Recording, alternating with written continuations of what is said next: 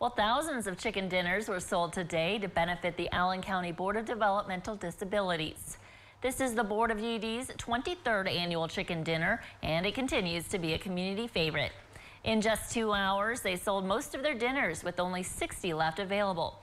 This is a big fundraiser for the organization for their special donations fund that goes toward things like the All Abilities Playground, which is about ready to be open.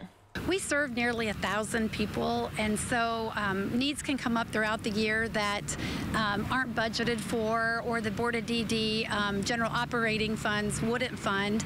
We also can get extra things funded, and so that helps everybody that we serve, and it allows us to have a little latitude to help people in unique ways.